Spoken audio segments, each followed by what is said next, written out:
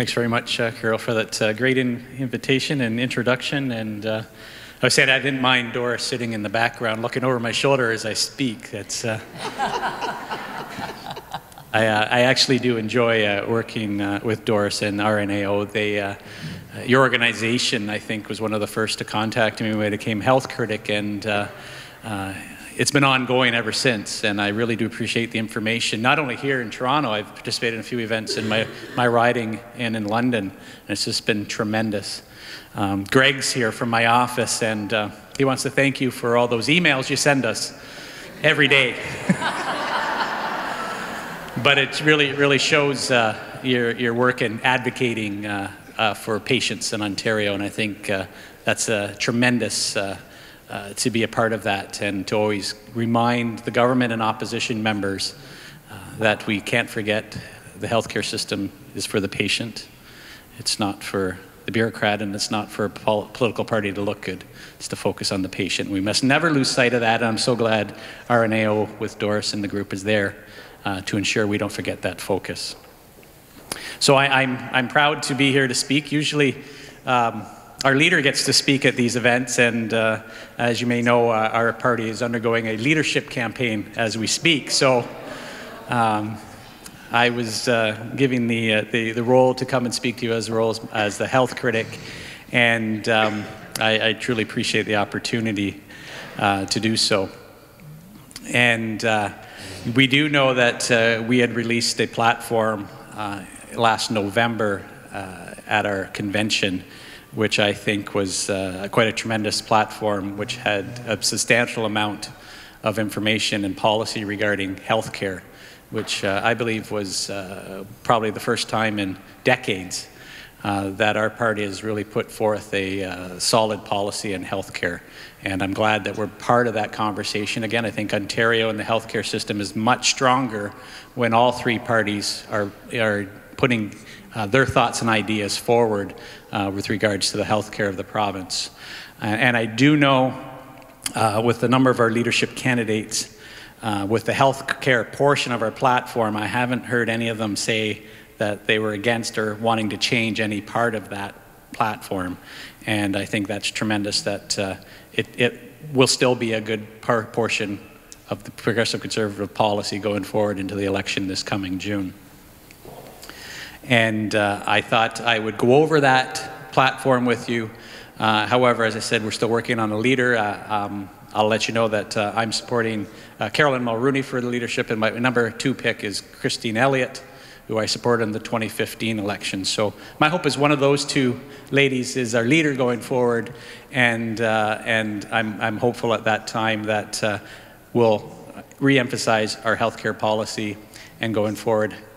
Maybe have a few tweaks with it, but I thought I'd go over what we have just so you know what we have planned out for this June. And I'd also like to recognize that the platform was created over 15 months, and it reached out to all Ontarians. It just wasn't PC party members.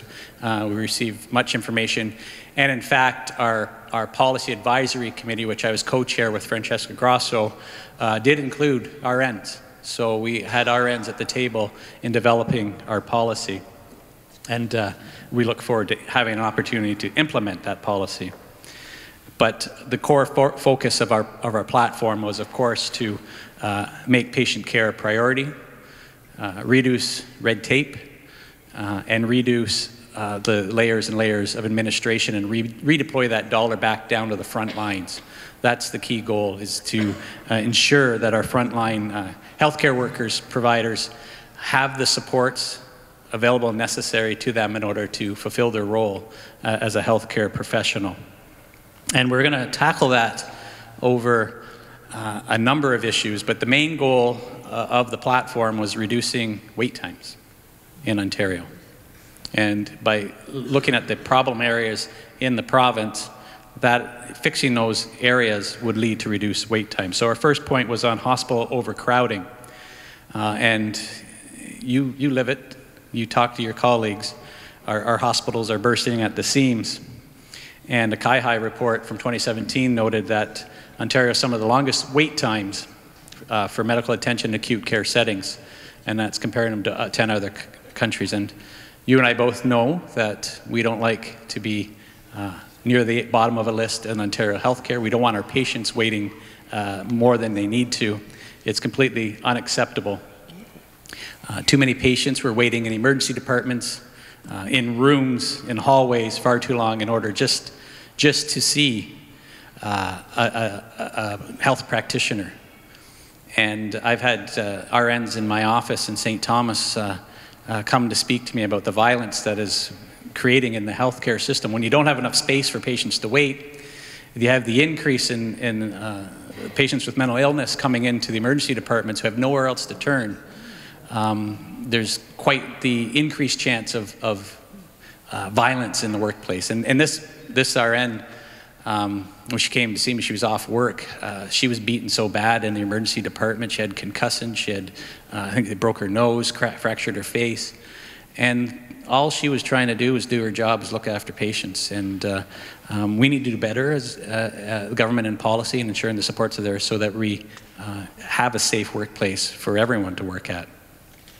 So we're committing as a PC party to ease the pressure on our hospitals so we can have timely care.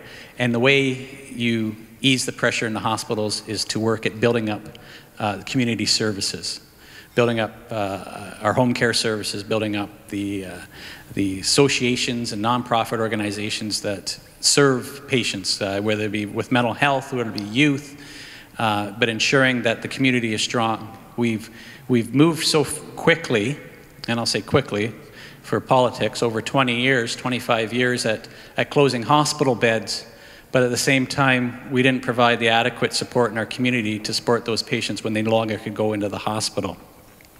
And one of our main commitments with building up the home care system was to ensure that the care coordinators are actually moved out of the LHIN offices and put into the community to where they should be doing, is coordinating that care, ensuring that the circle of care is around the patient. And we can't do that until those care coordinators, the government's promised to do so.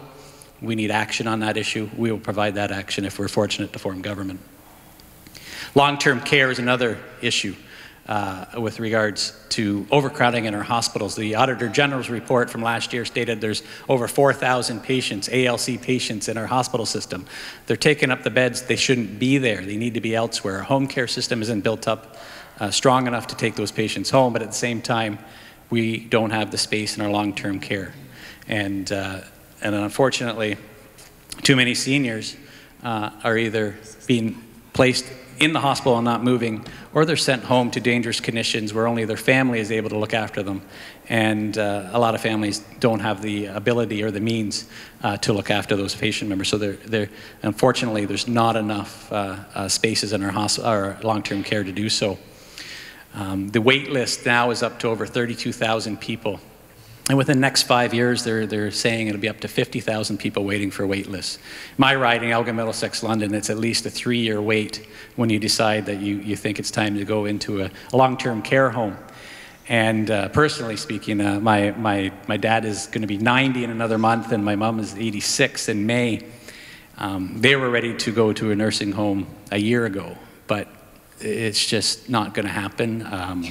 So we're doing the best we can. I have a big family, there's 6 of us, 6 kids. So we take our turn taking care of our parents and hoping we can make do with what we have. And unfortunately, I think there's many families that unfortunately have to do so. In our platform, we're promising to try to fill up that void, and we're committing to build over 30,000 beds in the next 10 years. But 15,000 of those beds will be built in the next 5 years. We think it's very important to have those spaces available so that there's options for families and those ALC beds can decrease. And again, the PC Party does agree with the RNAO that we need to look at the funding model for long-term care, strengthen the overall support, and ensure that we have the proper nursing, RN, RPN, and PSW staffing ratios in our homes. And we should look at the ability of how do we involve nurse practitioners in our long-term care sector. The other item that we've spoken of, I need to bring Doris to all my campaign stops. If she's available for May, it'd be great. Another commitment that I know is very near and dear to your hearts, and it's in your booklet that you produced today, is dental care for low-income seniors. Many of our seniors are on fixed income and can't afford the oral health. Minor aches become serious issues, and there's nowhere for them to turn but emergency departments. Where do you go? How many dentists have I spoken to, dental hygienists, where it's a recurring theme that a senior will get either an infection or have pain in their gums or in their mouth, go to the emergency department. Emergency department can give them some antibiotics and maybe some pain medication, which, you know, then that takes you down a different path. If you go often enough, then you worry about opioid addiction down the road. But you don't deal with what's causing the issue. So many years that we haven't really dealt with this issue, how expensive it is for someone to continually use our emergency department to deal with an issue in your mouth, because you can't afford to go to the dentist. Instead of dealing with the root cause, we continually pour money continually over and over instead of dealing with the root cause. How much of that money could actually, if you stopped the need of people having to utilize emergency departments and put that money into the dental program, would you not only have decreased costs in the system, decrease the burden on our emergency departments, but think of the quality of life that you'd improve for seniors in our province. So our commitment in our platform is an oral health program, and we're estimating to serve over 100,000 low-income seniors going forward when we're, of course, able to form government. With regards to pharmacare, I can clearly admit to this group that all the candidates have confirmed their support of OHIP Plus, and we will continue.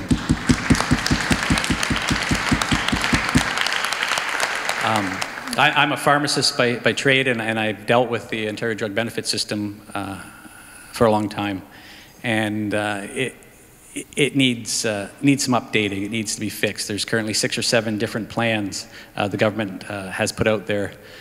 There's no reason why we can't streamline the administration and bring it under one plan, one administration. I think if you look at a national pharmacare model, we're hoping it's one administration, one plan for everybody, and that's what we need to do in Ontario.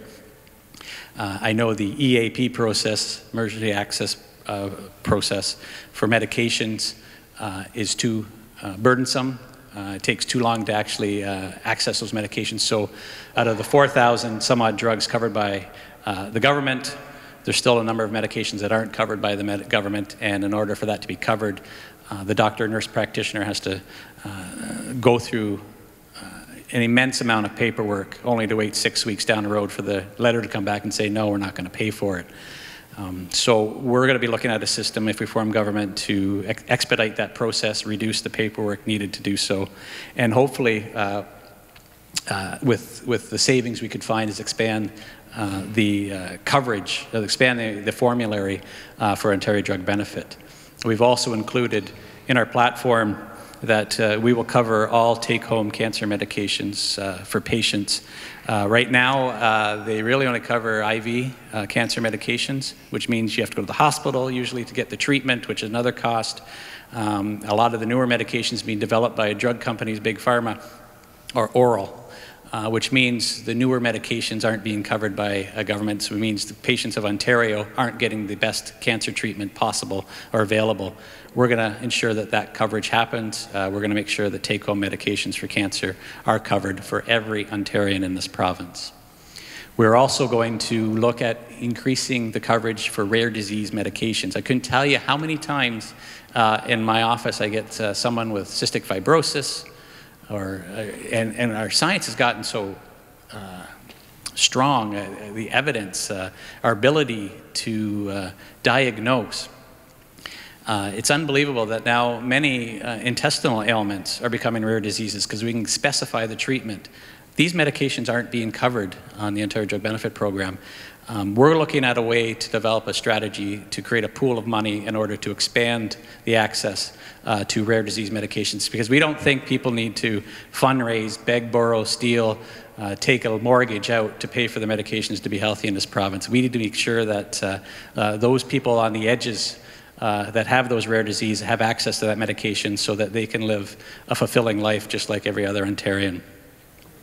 Lastly, or second lastly in our platform, which I think is probably the biggest part of our healthcare platform, and please note the funding for this initiative isn't funded by our carbon tax promise, because people say there's a big hole because of the carbon tax. This part of the platform does not need carbon pricing in order to make it happen. It's our pledge for reinvigorating, redeveloping the mental health system in Ontario. Our party is committing to pledge $1.9 billion in new money to match the federal government's $1.9 billion, so $3.8 billion in new spending solely for mental health in this province, so that we can rebuild the system in order to fill the gaps that's been created over decades upon decades of neglect of our mental health system. When you look at it over the years, in the late 1970s, mental health funding in the health budget was around 11%. Right now it sits between 5 and 6%. The Mental Health Commission recommends that provinces should have at least 9% of their budget going solely for mental health. This investment that we're putting in combination with the federal government will get us closer to 8% at the end of the day. It's not where we need to be, but it's a major step forward to where we should be.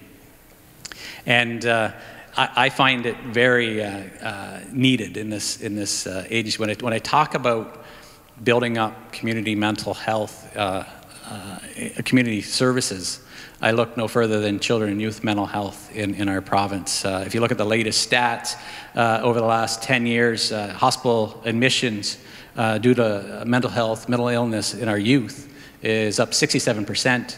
Visits to our emergency rooms because of mental health for children and youth is up 63%. And that's because we haven't built up the community services not available. If you look in London, the children and youth community agencies, they should do a fantastic job. Unfortunately, they haven't seen their base budget increase in over 10 years. The demand has shot through the roof. And because they haven't had increased budget, the salaries of their workers, and you probably experience this in family health teams and community health centers, you can't compete with other jobs out there in the hospital or other fields. So what's happening is these staff are doing an amazing job delivering the health care that's needed, but they can't keep them, so it's not consistent. And speaking with Addictions Ontario, that's a huge problem when you're trying to help someone cure their addiction. You develop this trust and faith and you work with this patient, and only to have that person, and no fault of their own.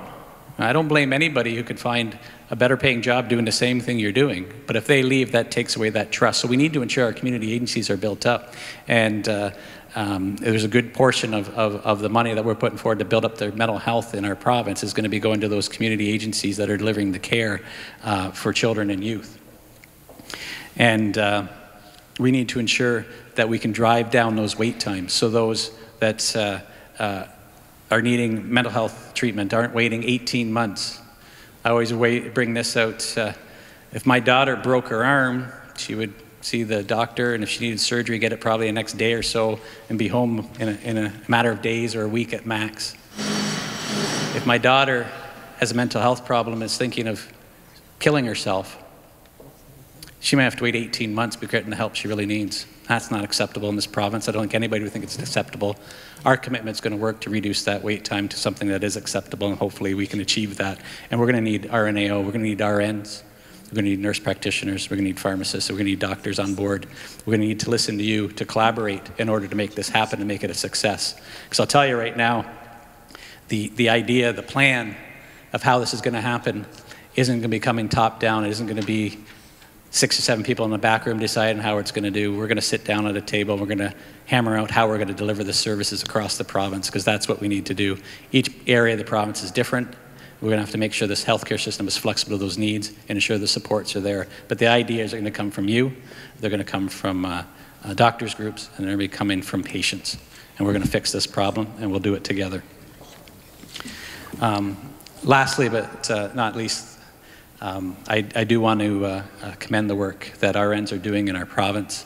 and know that PC Party is supportive of continuing the work to enable the RNs to independently prescribe in our province. We will continue that work if we form government. And we're also going to work to ensure that you have the ability to order labs, because I don't know how you...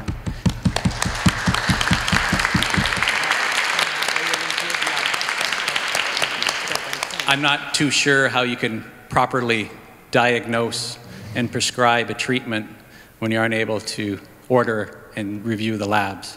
They kind of go hand in hand, and we got to make sure that that's there with your RN prescribing.